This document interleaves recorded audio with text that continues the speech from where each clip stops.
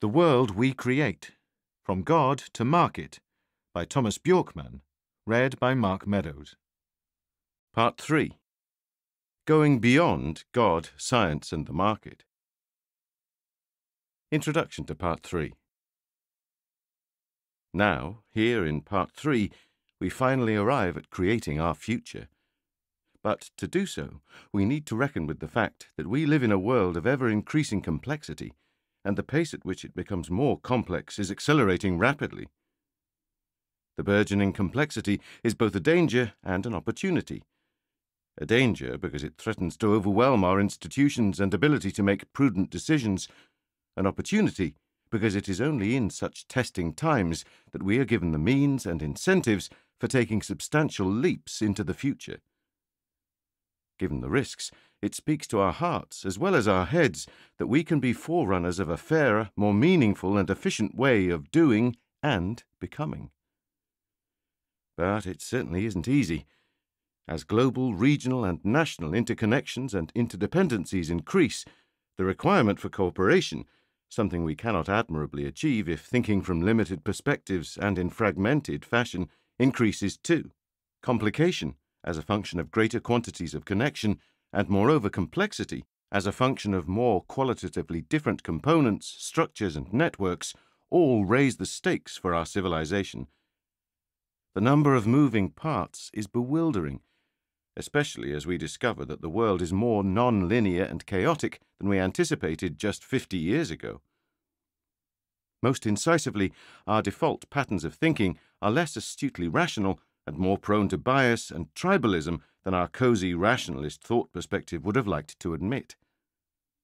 Nonetheless, we are not doomed to micro-narrative fragmentation and intellectual balkanization, as postmodernism might imply. We face innumerable interconnected crises, a meta-crisis, all while we also paradoxically enjoy the highest standards of living, at least in the first world, ever seen. The disruption that characterizes our quickened pace of living requires faster information processing. The quantity of informational inputs across all our systems requires magnified responsibility also. Most decisively, this does not merely quantitatively complicate our decision-making, it complexly adds layers of abstract reality to manage.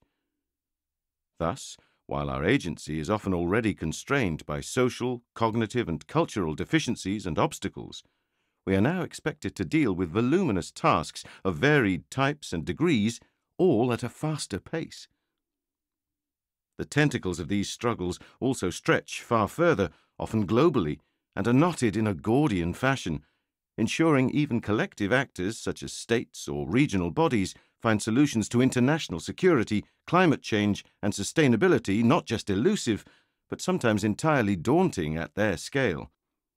Recent political developments, such as the risks of unhinged populism, arrive at just the time we need more expertise, humility, and intelligence, not less. Following the lead of such simple answerers of complex questions risks us repeating or exacerbating the linear errors of planning, even failing to plan at all. These trends and counter-trends thus all serve to cluster confusion, mental ill health, and societal stasis. Hence, we increasingly see and feel a loss of agency and the dangers of potential fatalism emerging. Brexit, the election of Donald Trump, and insufficient action following the symbolic hope of the Paris Accords provide concrete examples of these troubling trajectories.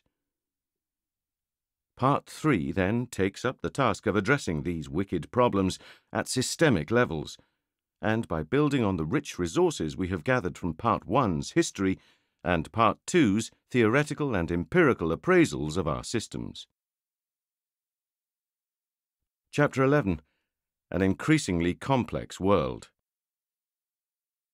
The rising complexity of modern society has also caused less obvious maladies than global inequality and environmental destruction, which some of the more sophisticated social critics tend to point out, such as lack of meaning, alienation, and a lost sense of community, stress and anxiety, life being more complicated and confusing, increasing mental illness, and other socio-psychological issues of a high level of complexity and dependent on a multitude of reasons that do not reveal themselves easily with more linear analyses.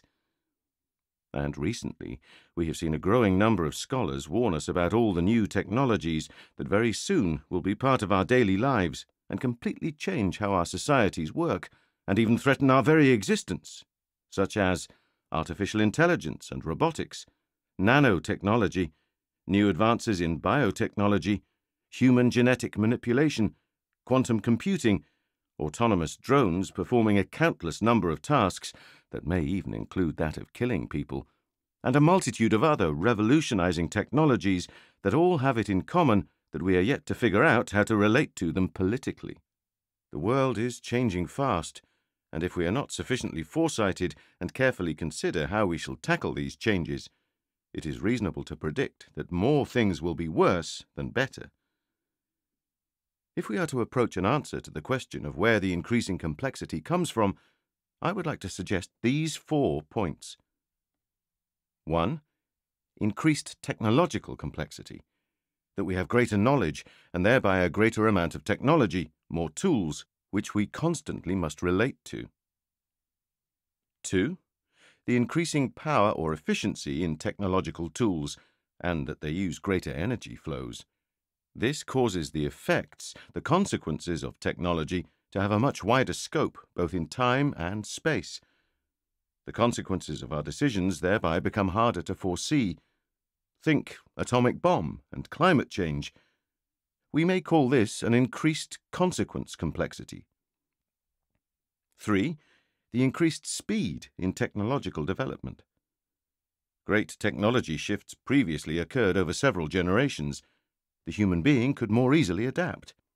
Now, during our lifetime, we constantly have to relate to new technological realities. Think cell phone, the internet, and AI. We might call this a dynamic complexity, that the world changes ever faster. 4. Increased subjective complexity, that we no longer live in a monocultural society where we easily can understand each other's inner worlds and meaning creation. In order to understand our fellow humans today, we must be able to handle many different cultural perspectives, other humans' extremely varying subjective experiences of the world. Symbolic language has enabled consciousness to interact with increasingly complex and abstract phenomena. To abstract means to draw something out, being able to see decisive patterns that constitute that which is most relevant, in some sense the kernel of a phenomenon. So, abstraction for us in this sense moves us closer to reality, not further from it. When the symbolic language has advanced in complexity, people have been able to interact with themselves, each other, and nature in a more trenchant way. Therein we have also been able to fulfill more of our needs, and there are now more of us, and the distances between us have been reduced, and the exchange of information has become simpler and cheaper, and suddenly we have awoken to a curious, rushing, interconnected world system that is developing in a direction that we are somewhat unclear about. Managing complexity. As individual people, we might find it increasingly difficult to handle the new complexity. The world becomes odd, amorphous, contradictory, and deeply confusing. This has a string of various consequences. One of the clearest is that psychological health is undermined. This might be a large part of the explanation for the trend of increased anxiety, depression, and a host of psychiatric diagnoses. The complexity, quite simply, puts steep demands on our psyches. A world that is all too multi-layered and difficult to interpret makes us hesitant, and our inner conceptual worlds are threatened. It is not only we ourselves as individuals that do not manage the existing complexity. It is increasingly clear that our societal institutions have serious problems. We are facing problems of different complexity in our daily lives. Some problems are simpler, some more complex. The same problem can also be viewed with more or less complex thinking. For simple problems, a simple way of thinking is more efficient than a more complex way of thinking. We should not over-complexify problems. We do not have time to do that in everyday situations, and evolution has given us a presence for simple and efficient thinking. But often, problems are more complex than they might first appear, and we need to employ more complex ways of thinking than we perhaps usually do. Here, we will focus on the specific aspect of cognitive complexity and look at what different levels of complex thinking enable us to do. The following is based on a model by Thomas Jordan and Pia Andersen from Gothenburg University that, in a simple and perspicuous way, ranks different levels of thinking on a scale from 1 to 4. 1. The category level. The category level is the most rudimentary level of cognitive complexity. Here we perceive problems and other phenomena separately without any notable reflections on their possible underlying causes. Our awareness is limited to concrete occurrences, and it is mainly these we react to, have opinions about, and want to do something about. Let us, for example, look at the problem of city centre vandalism. At the category level, we may become frustrated and angry about instances of vandalism. However, since we do not see the underlying causal contexts and relationships, our proposals are unlikely to alleviate or influence these underlying factors. To the extent we have any explanations at all, they mostly revolve around the character traits of the vandals, such as lacking respect, a destructive attitude, etc. Yet we do not ask ourselves why the perpetrators lack respect, or why they happen to behave destructively. Since the chains of cause and effect leading to the problem are not part of the picture, the remedies then become narrowly oriented towards direct measures to prevent the concrete occurrence. In the example of vandalism, it may revolve around physical measures such as more robust building materials, increased surveillance, and deterring forms of punishment. These actions can be effective, but since they are not directed towards the underlying causes, they rarely prevent the problem from repeating itself. It is also characteristic of this level that we do not reflect upon what undesired effects our countermeasures may possibly have in a larger perspective. Such reflections presuppose that we think in terms of more complex cause and effect connections, both as explanations for what has already occurred, but also in terms of possible future consequences. This often results in quite near-sighted thinking. Focus is limited to concrete, delimited matters and problems without closer consideration of more abstractedly conceived prerequisites and contexts. 2. The connection level. On the connection level, we attempt to identify and analyze the underlying causal connections when exposed to a problem. On the issue of vandalism, we may seek to find and understand the chains of cause and effect leading to someone vandalizing. We then focus on different types of causal connections beyond the problem per se, for instance, how youth gangs are formed and develop certain dynamics, how unemployment and idleness may lead to antisocial behavior, or perhaps even the significance of absent parents in young people's lives. To the extent that we focus on such underlying connections, we not only direct our actions towards the problem itself, but also towards influencing the causes of the problem. We also try to predict the greater long-term consequences of our actions, not just in terms of what we want to attain, but also in terms of possible undesired consequences. It may revolve around the possibility that increased surveillance and harsher punishment can lead to an escalation of antagonism and stigmatization and reinforce antisocial identities. Another way of describing the connection level is by the term linear thinking, which means to focus on the direct causal chains we can observe and create countermeasures that in a straight line direct themselves towards the problem we wish to solve. This kind of one-dimensional and linear logic is good at solving problems with well-known and well-delimited variables, but it is rarely adequate when trying to comprehend and solve more complex societal problems, wicked problems such as crime, drug addiction, social marginalization, etc., that are the result of a large number of intimately connected causal chains, cultural and psychological factors, and other structural prerequisites that we cannot observe in full detail or address directly. 3. The system level. The system level increases our ability to reflect on non-linear causal contexts and systemic properties. We now start to question and investigate how society's overall structures, discourses, and other societal contexts give rise to a given problem and make it likely to persist and reappear.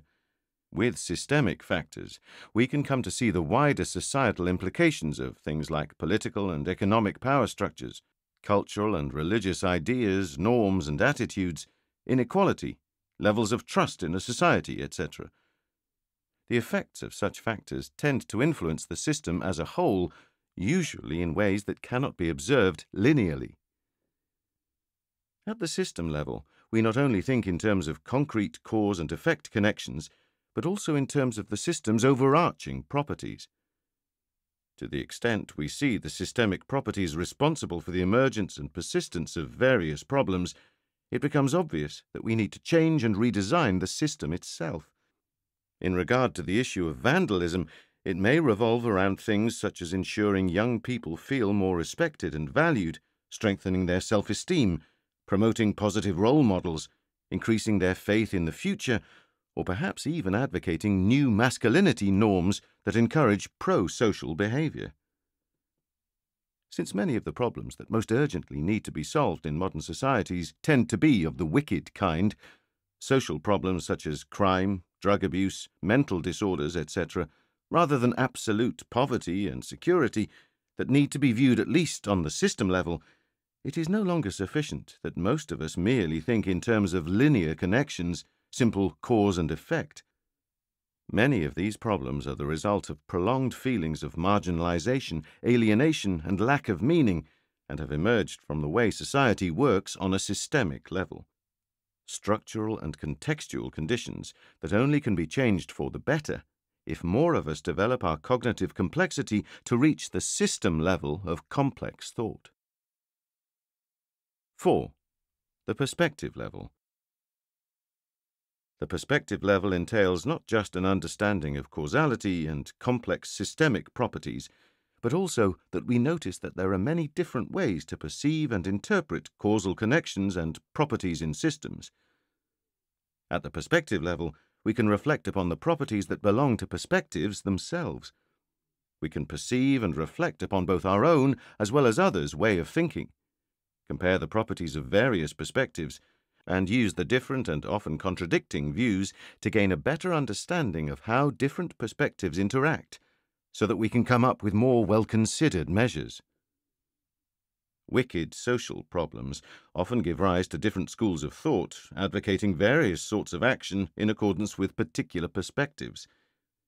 Sometimes it revolves around pure conflicts of interest and personal power struggles, but often there is simply a considerable disagreement between various camps due to cognitive investment in a particular way of thinking.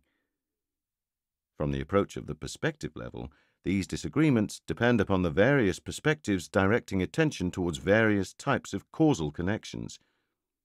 Every perspective is specialized in one particular type of causal connection, while other types of causal connection are not brought to the attention. In the case of vandalism, we can see that some people emphasize causes pertaining to weakened social control and thereby unclear boundary setting. Others focus on welfare gaps, segregation, alienation, and unemployment. Yet others see vandalism as a result of a youthful search for identity through affirmation from one's peers, leading to group dynamics where individuals seek to surpass one another in crossing boundaries. The perspective level's starting point is that the problem descriptions differ between different actors because they have different perspectives and thereby different types of understanding of the problems. From this vantage point, it is possible to see the differences in the various actors' perspectives as a contributing cause to the problems being handled or not handled in certain ways.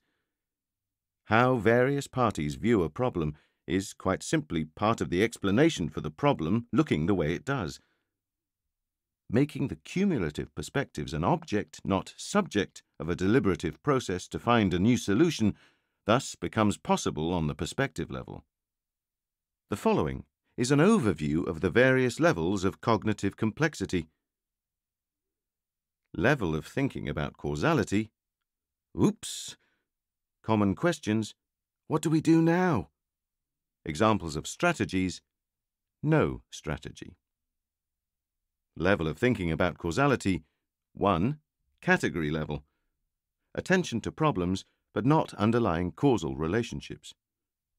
Common questions. How do we avoid unwanted events?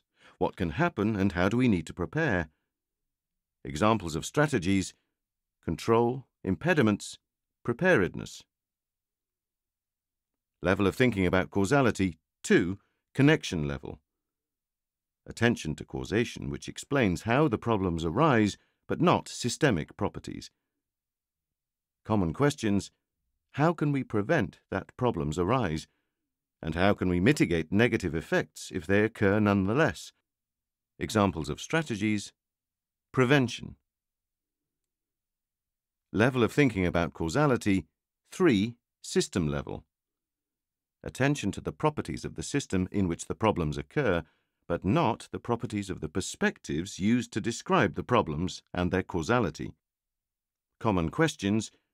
How can we change the system's properties so that the prerequisites for problems to occur change? Examples of strategies.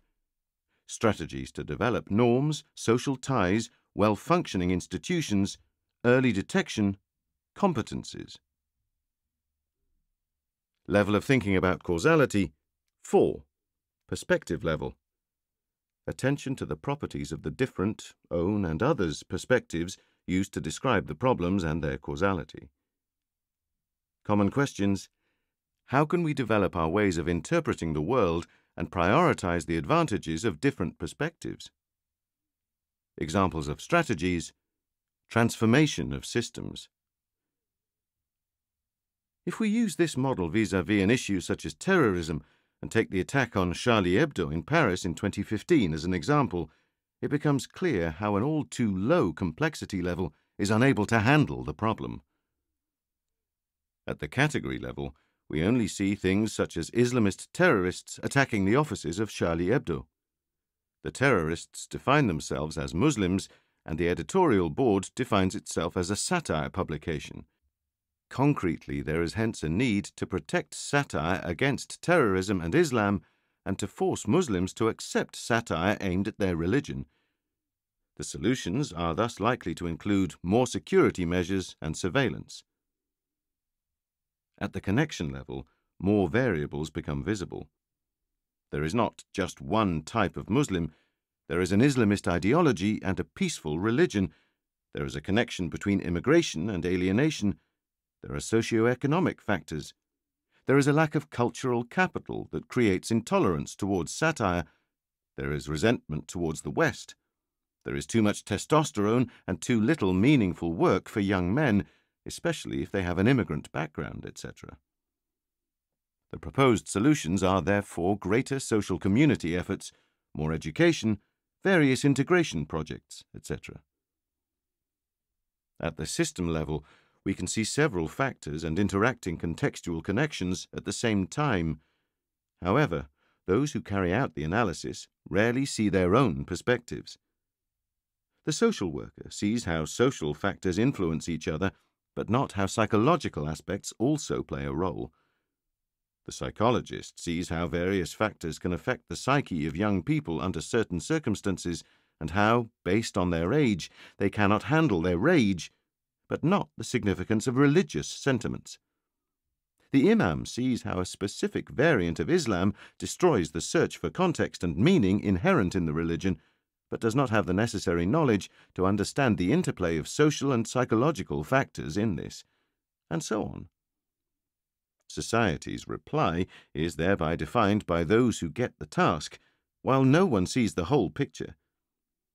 Any of these may alleviate the problem to some extent, but the lack of coordination and mutual understanding between different perspectives can make their efforts less efficient and sometimes even futile.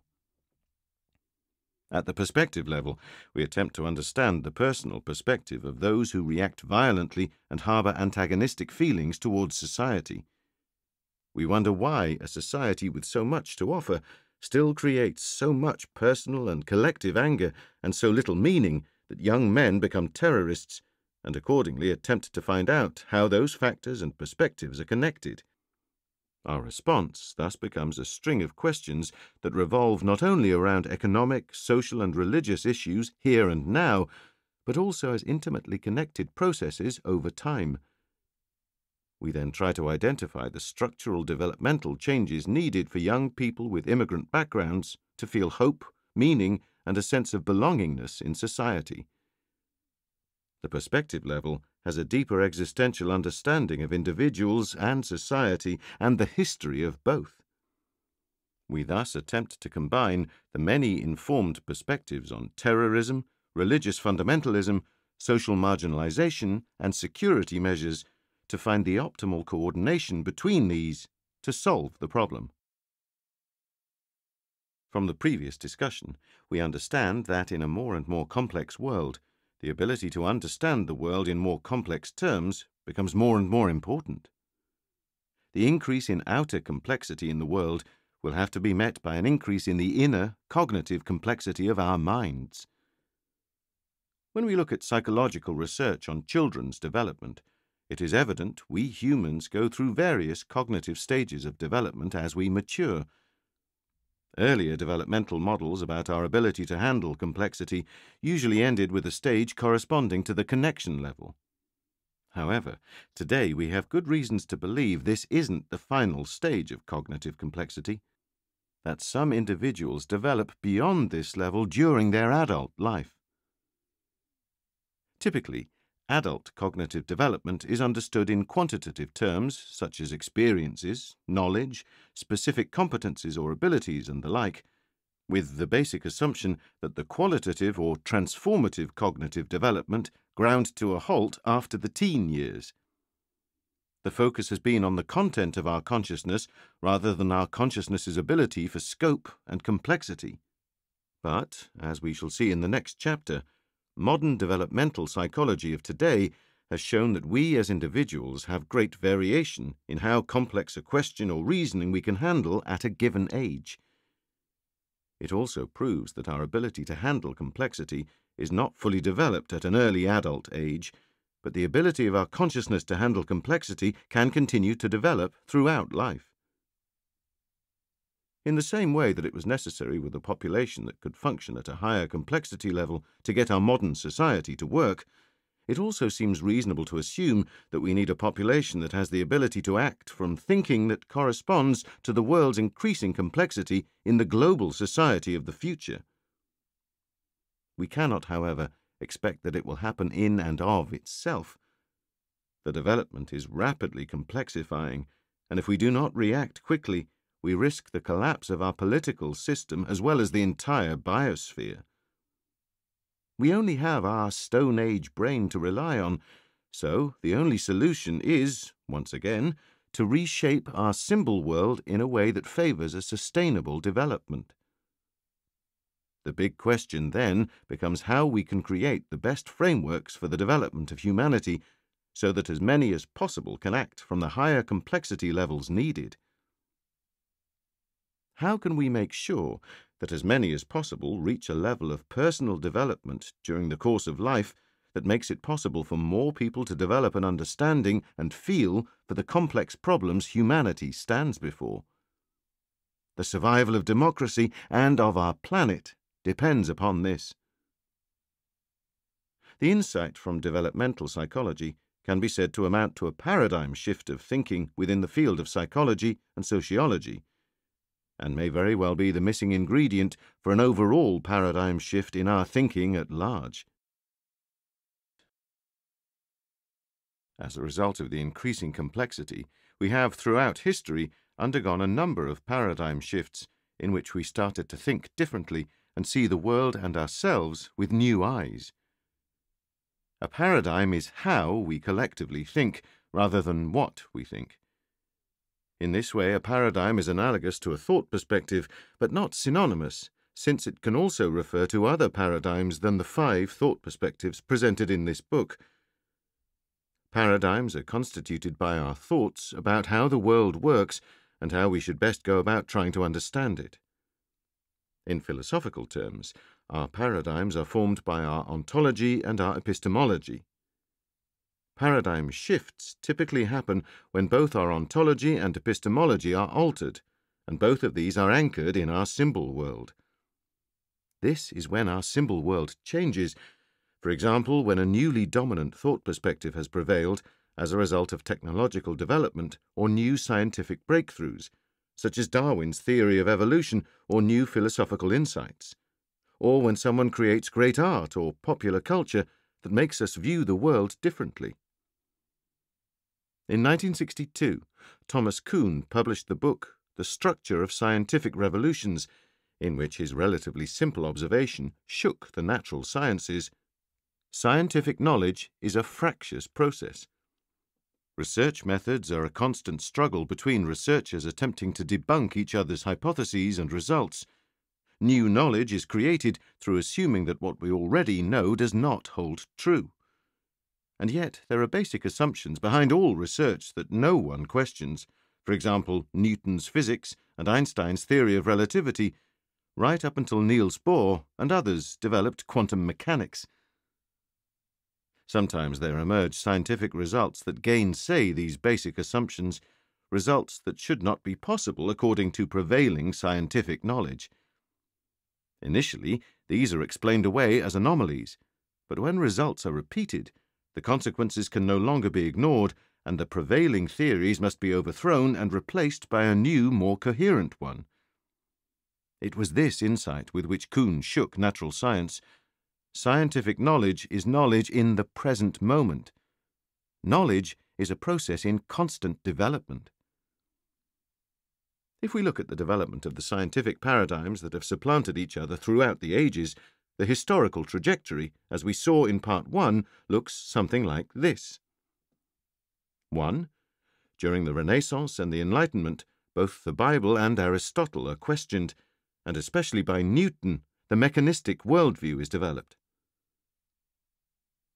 2.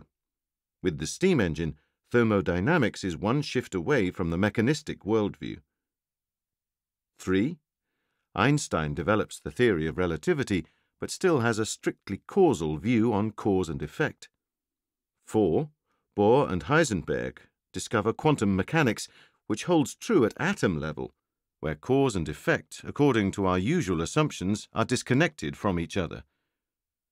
Quantum ontology, and therein the quantum paradigms that are developed from it, break radically with ordinary human experience of the world. 5. With computers, it becomes possible to find completely new patterns in data, and from there, theories on complexity, networks, chaos, and self-organizing systems are developed. Complexity theory's explanation of emergent phenomena allows us to comprehend how life, consciousness, and culture have arisen out of matter, and we can start to regard ourselves as open systems instead of merely individuals. All these scientific paradigms define not only what we can understand, but how. They were and are frameworks for how we can understand our environments, and they were developed because the prevailing paradigm was no longer sufficiently explanatory. Paradigm shifts are scarcely easy to predict, and often arrive with bombastic claims that may require equally incisive evidence. The allergens that guard against charlatanism or simple error in disciplines must, when a justified paradigm shift arrives, be combated by insurgents who often do the thankless work of questioning fundamental principles. This is in contrast with usual scientific work, which engages well-defined research questions within the given paradigm. Rather than rocking the boat, most researchers add to it, expanding its hull and following the set course that previous revolutionary thinkers laid down. It is only once a critical mass of evidence has been reached, and it has overcome the social struggle of winning over territorially minded and rigorously defensive, for good cause, scientists, that one paradigm can usurp another. Our worldview has for some time been so dominated by the rational thought perspective that it is not surprising it faces a backlash from the post-rationalist, postmodern thought perspective. Similarly, we should not be shocked if the allergies of members of both camps are sparked by our all-too-human ability to read what we want to understand and ascribe the motives we assume our antagonists hold. We are replete with biases, and to pretend otherwise is to abscond from our responsibility to hold them in lucid view, so that they can be variously distinguished between the necessary features of our nature as embodied, perspectival agents, and the unnecessary, damaging failures of intersubjectivity that these same predispositions can become. I believe that we are in the midst of such a paradigm shift right now, and that it is propelled by both new scientific discoveries and new philosophical insights. The overarching topic of the rest of this book is thus the potential paths on which such a paradigm shift might unfold. In a complex system, many small quantitative changes can occur over time without any notable qualitative effects on the system's fundamental properties as a whole. A society can experience prolonged economic growth without any significant changes to its governing principles, for example, and a species of animals can increase its numbers for a considerable time without any disruption to the balance of an ecosystem. But eventually, the many small changes may add up, and the system will not be able to adapt using the same organizational principles. This will cause a sudden disruption, leading to a phase transition through which the system changes from one state to another, a so-called tipping point or bifurcation point. At this point, the system will either break down and fragment into lower complexity, or find a new, more complex organizational principle that allows the system to organize in a completely new way that gives the system new emergent properties. A quantitative change that at one point did not have any qualitative results can thus at another point suddenly alter the system's characteristics drastically. But exactly when this will happen and what the emergent properties will be can be difficult, if not impossible, to forecast. How incremental changes to the temperature of water do not affect its fundamental properties of being a liquid until it reaches 0 degrees or 100 degrees Celsius is analogous to the sudden emergent change that can occur in a chaotic system after a longer period of steady development. Before such a tipping point occurs, the steady quantitative changes to a chaotic system do not bring about any fundamental qualitative changes. In accordance with a linear logic, a steady temperature increase simply makes the climate warmer, and a rising birth rate simply makes a population larger. Prior to a phase transition, we may thus find linear approaches adequate, since they can predict the relevant quantitative changes, and since there are no qualitative ones that require a non-linear explanation.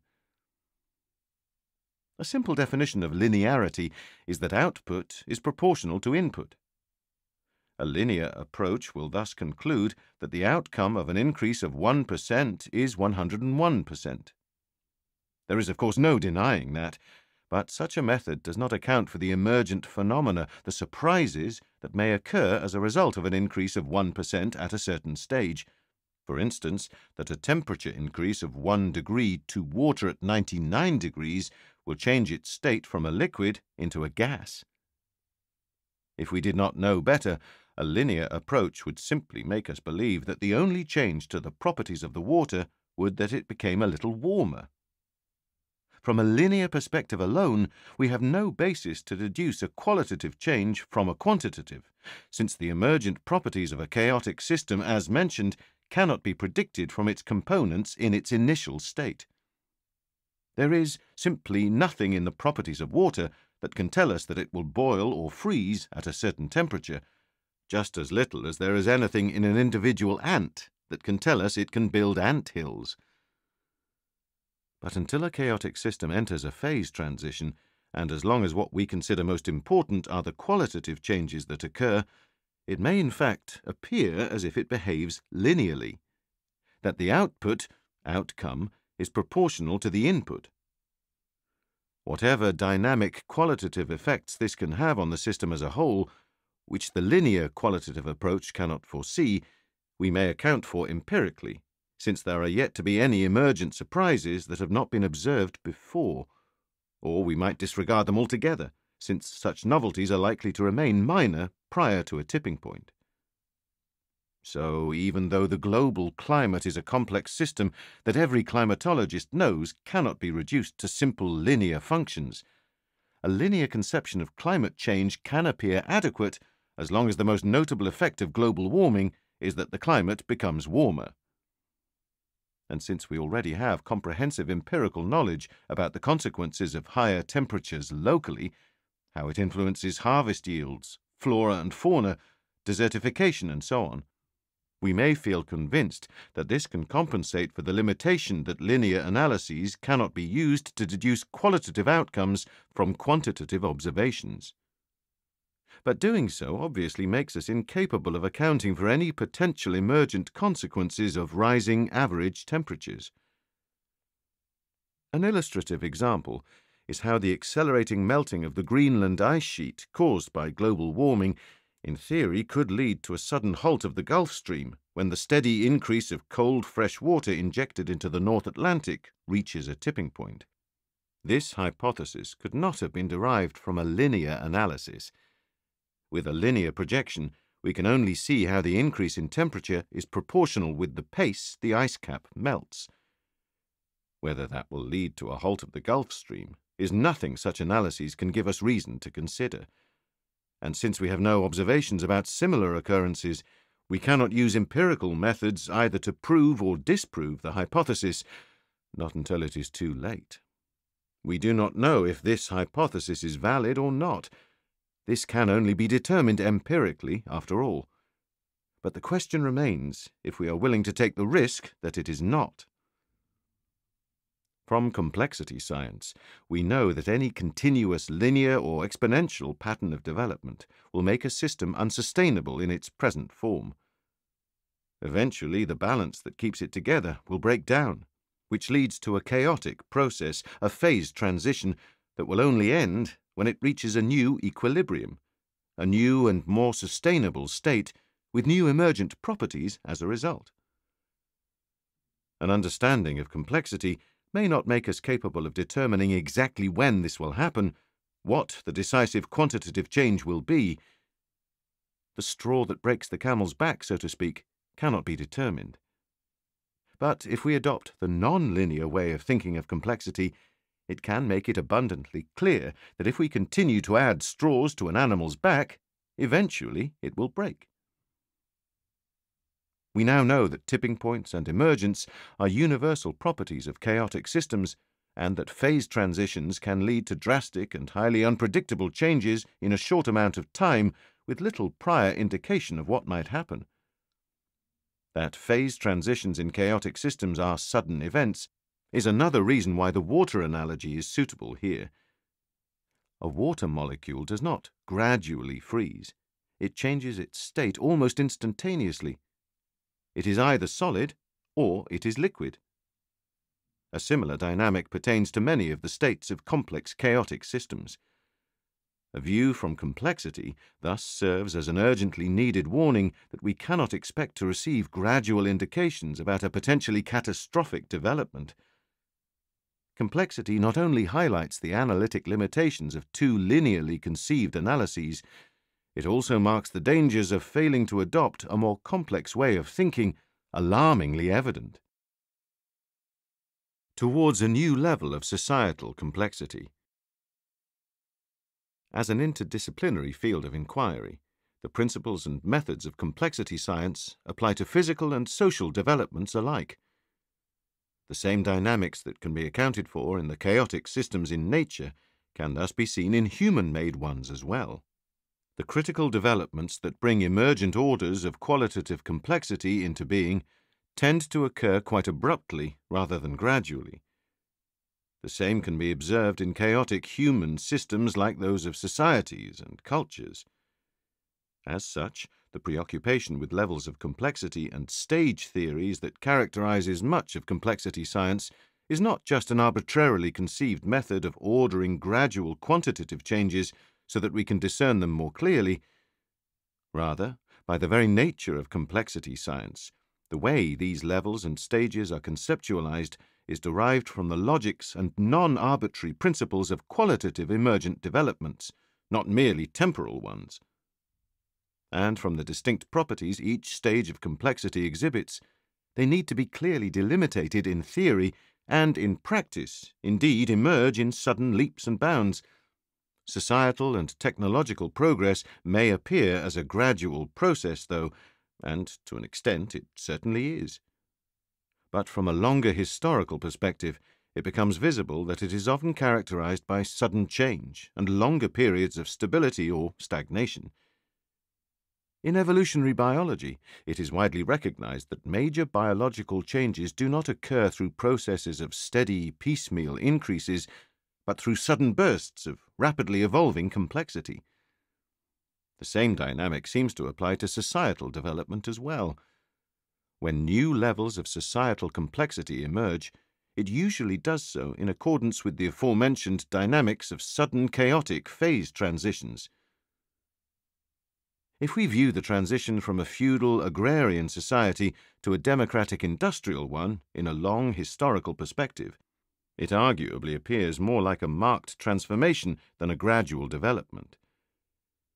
In comparison with the many centuries of largely identical, fundamental properties of society prior to this, the transition to modernity seems like an almost instantaneous event. It only took a little more than a century for this level of societal complexity to emerge, starting with the political revolutions in America and France and the industrial one in Britain at the end of the 18th century, and ending with the fully industrial societies and universal suffrage in the West at the beginning of the 20th. This emergent phenomenon can be seen as the result of a long historical process stretching back to the Middle Ages, or even further, as many historians have done. And in a way they are right.